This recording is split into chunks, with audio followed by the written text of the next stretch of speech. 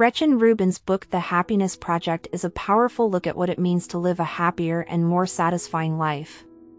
In this interesting and thorough book, Rubin takes readers on a year-long journey through different parts of her life as she tries to figure out what makes her happy and how to get more of it. Rubin's personal quest starts when she realizes that, even though she has a lot of good things in her life, she often lets small irritations and boring parts of everyday life overshadow her happiness. She wants to change this pattern, so she starts a project that focuses on a different part of her life each month. The goal is to find strategies and ideas that will improve her general health. The book is built around 12 main ideas, and each month has a different theme. Rubin's journey begins with energy and vitality, where she looks at how sleep, exercise, and other healthy habits affect her general health.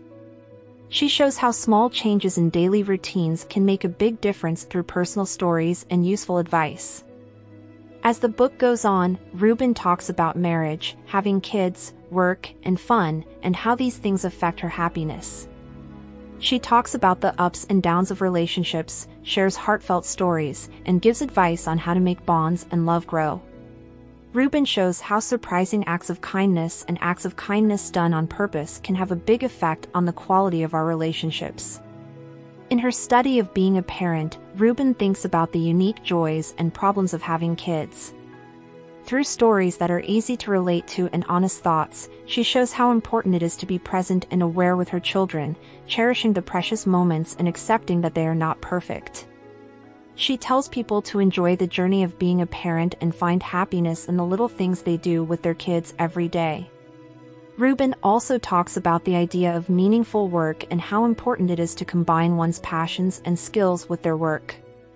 She talks about how exciting it is to be in a state of flow when doing work that makes you happy and gives you a sense of accomplishment. She gets people to think about their own careers and find value in what they do by asking them questions and giving them examples that make them think.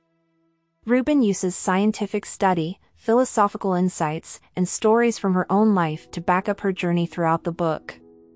She talks about the idea of gratitude and how it can make people happier. She also tells personal stories about how gratitude practices have changed her life. She also talks about how important it is to live in the present, enjoy the richness of everyday events, and find joy in life's little things. The Happiness Project is a deeply personal and relatable story that asks readers to go on their own happiness journeys. In each part, Rubin gives practical tips, places to think about what you've learned, and ideas that will make you think. These help readers take steps to make their own lives happier. By talking about her wins, failures, and important lessons she's learned, Rubin gives readers who want to live more fulfilling lives a fun and inspiring roadmap. Her stories and examples show that happiness is not an elusive goal, but a continuous process that takes self-reflection, intention, and a commitment to personal growth. At the end of the Happiness Project, readers have a deep understanding that happiness is not just a passing feeling, but a choice and a project that goes on all the time. Through Rubin's stories and illustrations, we are told that we have the power to make our own happiness and find meaning in the everyday moments that make up our lives.